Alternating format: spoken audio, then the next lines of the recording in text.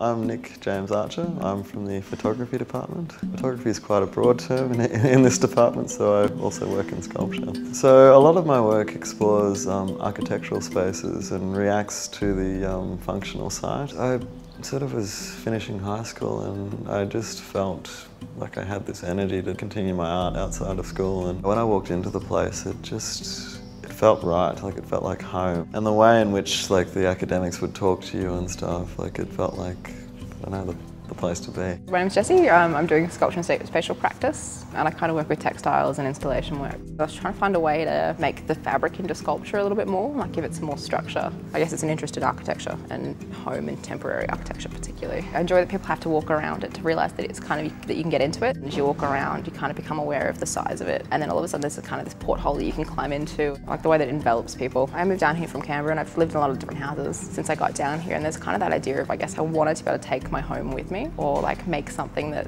I could pack down, like the whole thing packs down, wrap it up and carry it off and build it up again. My name's Megan. I'm coming to the end of my course here in the painting department. This is my third year. I create sort of live installations. They sort of perform exchanges between objects. The actions between the objects or the materials are what creates the work as opposed to the artist. The thing that got me about VCA was I feel like they treat you as an artist here. It's not just spending 3 years in a course or in an institution. It's spending 3 years as an artist, and you get access to all the facilities within the studios. Most of your time is studio practice. It's a lot different to doing art at high school or art at, even I did TAFE, and it's different to that again. It's more open.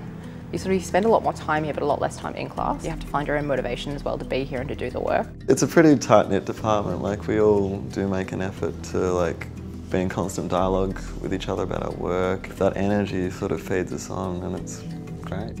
I spend about 12 hours a day here usually, and maybe like a couple of hours of that I would say I spend talking to people. Each student does receive a small studio from which to begin to make work, and it's a home base and it's a place to interact with their peers. Most students come in with a kind of certain way of working that is pretty much dismantled and discarded by the end of first year. Second year's a tough year because they're putting it back together.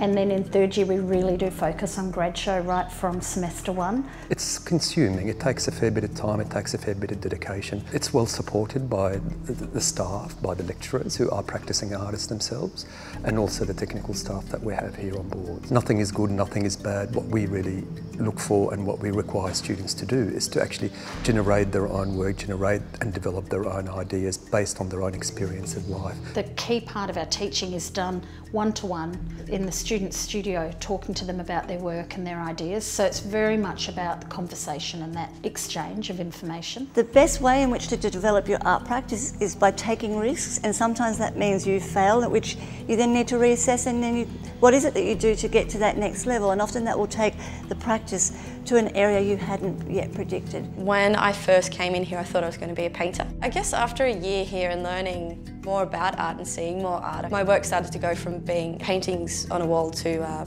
quite sculptural.